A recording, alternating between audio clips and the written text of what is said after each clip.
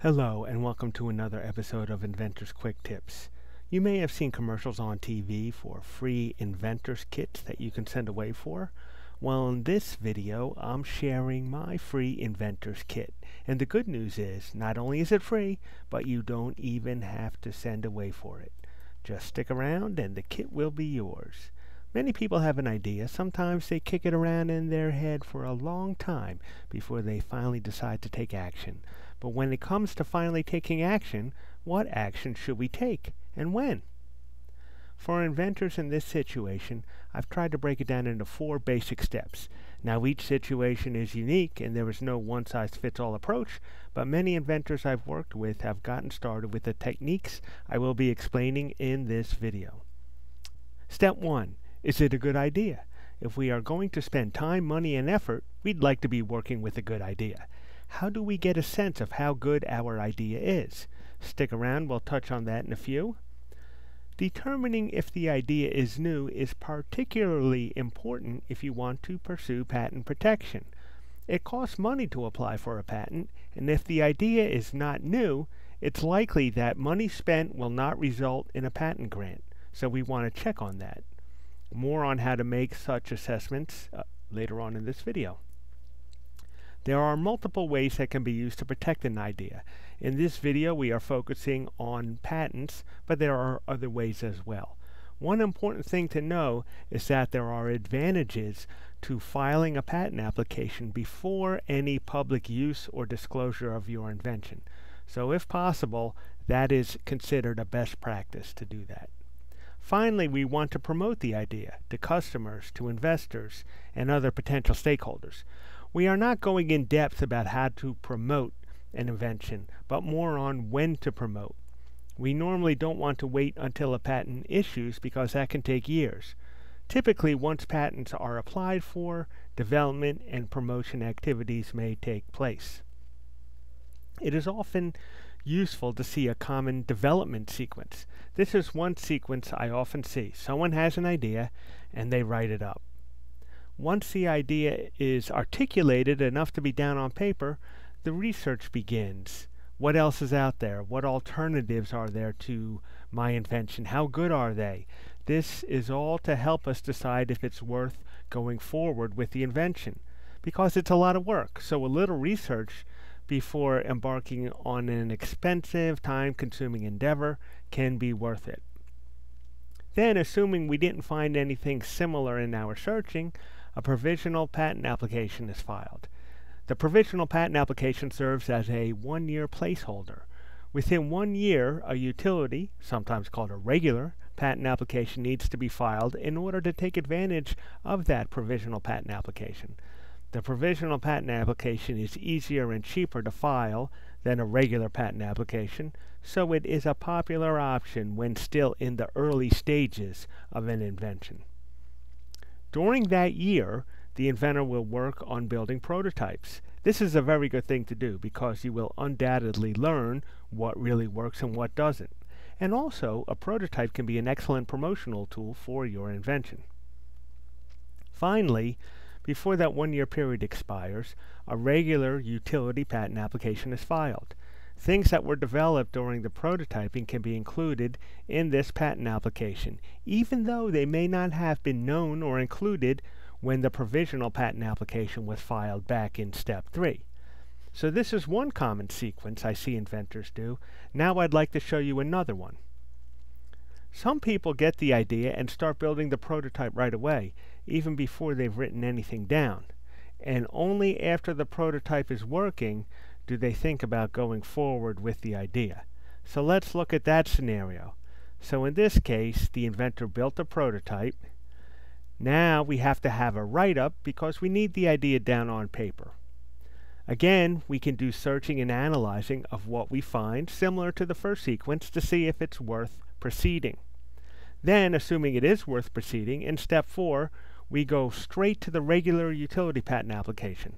Note that we don't need to file a provisional patent application if we already have sufficient information to know fully how the invention works and what its features are.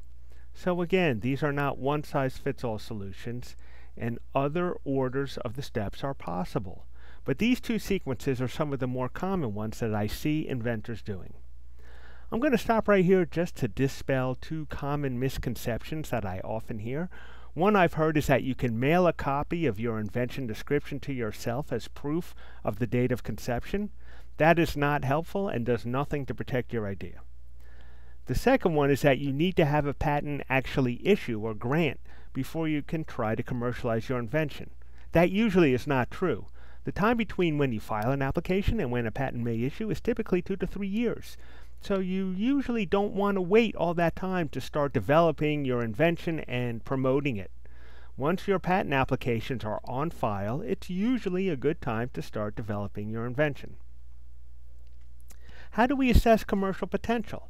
It is critical to know your industry. If you have an invention in a field that you already know well, you're on your way. So for example, if you're in the plumbing supply business and you invent a plumbing tool, you probably already know that field pretty well.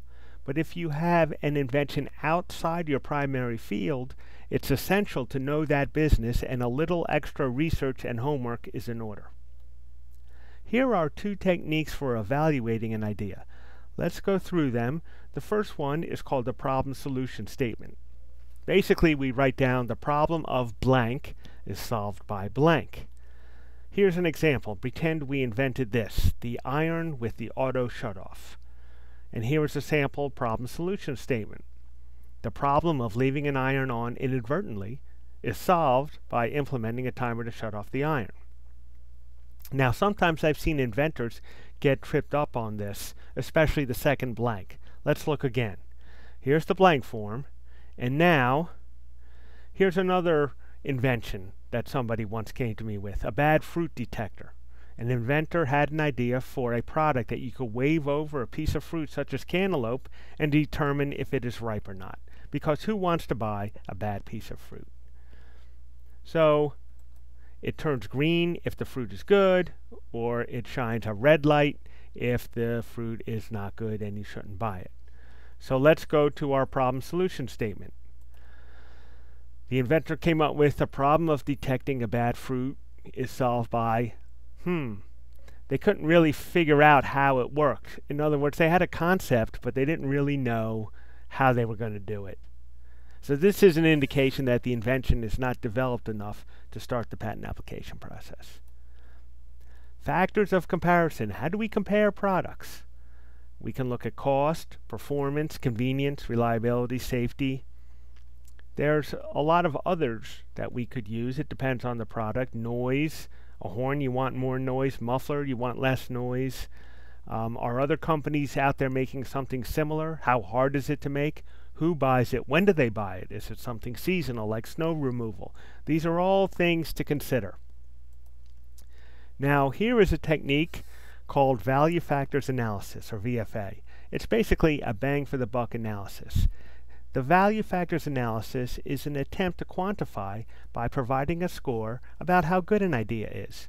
Of course, there is still some subjectivity involved, but let's take a look with 2 simplified examples. Okay, so how do we do it? First, we're going to list factors, how important each factor is, create a table, and come up with a score using really simple math.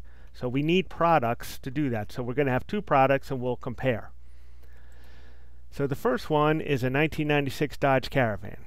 So the idea here is, let's say we were thinking about developing this van ourselves. Prior to this van, all the vans had one sliding door on the passenger side. And now here in 1996, we're going to have, thinking about going forward with a second sliding door on the driver's side. So let's list an aspect. Convenience. Okay, and how important is convenience on a scale of 1 to 5? We'll say for minivan owners, it's pretty important because you're carrying bags, you have passengers, perhaps young children, so the more convenience you have, the better. So we'll rank the 1-door model of 1 sliding door as a 3 and the 2 sliding doors a 5. So there's an increase in benefit. You can see the 1-door column has a benefit score of 15 and the 2-door has a benefit score of 25. And then there's a cost factor, right?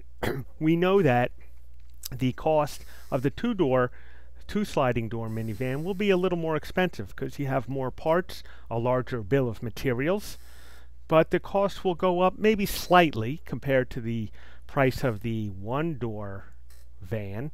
So when we divide the benefit by the cost, we see that even though the cost increases, the benefit increases even more.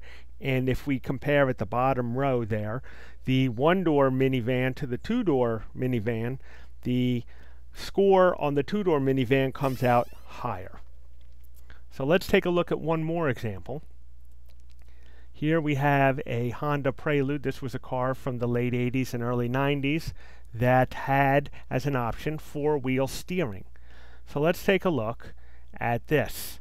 So here we have three factors: reliability, handling, and economy. And they're important. Well, it was a sports car, so reliability, we'll figure that is important no matter what kind of car you have, because who wants to get stranded? Handling, it's a sports car, so that's pretty important, right? So we'll give that a 5. Economy, we'll give that a 3, because you know, most people don't buy a sports car strictly concerned about economy. So we have two models: the two-wheel steering, which is the middle column, and then on the right is the four-wheel steering vehicle scores. So for reliability, we'll give each of them a 4.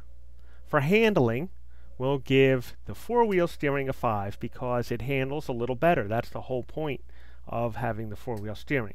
The economy goes down a little bit because it's heavier, it has more parts, and it weighs more. And so when we look at the benefits go up, but not by that much. However, when we look at the cost, the complexity and cost of adding four-wheel steering is quite a lot. And so when we compare the score, we see that the four-wheel steering has the lower score. So the problem with this particular product was that the two-wheel steering version already handled pretty good. So yes, the four-wheel steering version handled better, but it was already good to begin with. So even though it improved in its capabilities, the extra cost made it really not worth it. And to a certain extent, history has proved that this is true, because four-wheel steering, while it does exist in some vehicles, never really caught on. Whereas two sliding door vans, that's pretty much the only way they make them now. So we know that that was correct. So history has shown that these results are accurate in this particular instance. So you could do this with your invention. You list the aspects, the importance, and you crunch it out and see what you get. So now let's talk about getting started with a write-up. If you haven't written up something about your invention, it's important to think about doing that, because unless you can put it down on paper and put it into words and describe it, nobody's going to be able to file a patent application for it. So how do you get started? I usually like to start with rough sketches or photos, name all the parts, give numbers to all the parts, and then explain what you see. Pretend you're talking to a friend explaining how it works, and just write it all down. If you need more details, I have a video that's pretty much dedicated to helping you get started with writing up your idea, so I'll put a link to that in the description. Again, let's come back to prototyping. Remember, I said prototyping is worthwhile and important. Two main reasons. One is learning. When you actually build it and put it together, you'll learn what works, what doesn't, what could be improved. It may generate yet other ideas and features as you're actually using it. And another important reason, it's an effective promotional tool. If somebody sees a video of your product actually doing something, or they get to, better yet, even try it themselves, that can really be convincing for customers, for investors.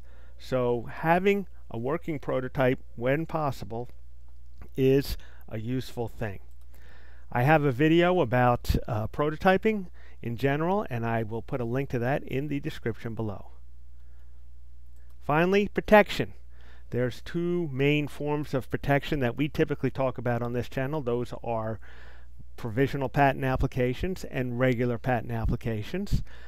There's also trade secrets, which doesn't come into play as often, at least in the types of inventions that I work with, but I have videos on provisional patent application writing, as well as one about the difference between patents versus trade secrets, and I will put a link to those in the description as well. Finally, we talked about searching and analysis, right? We want to know what's out there. That helps us make a good decision. Why do we want to search? Again, learning. You could tell I like learning because we're always talking about learning. So learning is something, when we search and we see how other people have approached a problem, we're going to learn things, and that's always good. It helps us become better inventors. And importantly is the go, no-go decision. In other words, filing patent applications and pursuing an invention costs a lot of money. So there's really no point in doing it if we search and we find, many other very similar things out there. Then we may say, you know what, we're going to table this idea and go on to something else. I have a video that can help you get started with searching. We're lucky in the internet age that there's a lot of searching resources that you can do over the internet for free, and this video talks about many of those. So just to recap, okay, we talked about 4 basic steps. Okay, assess if the idea is good, assess if it's new, protect it, and promote it. We didn't really get into the promotion too much, I know, as that's really product dependent, but the key is the order. Notice that the protection, filing patent applications, comes before the promoting, and that's the preferred way to do it. So here you have, between this video you just saw, as well as the videos in the description below, a good inventor's kit to help you get started with your invention process. So hopefully you found this video helpful. If so, please like, share, and subscribe, and thanks again for watching.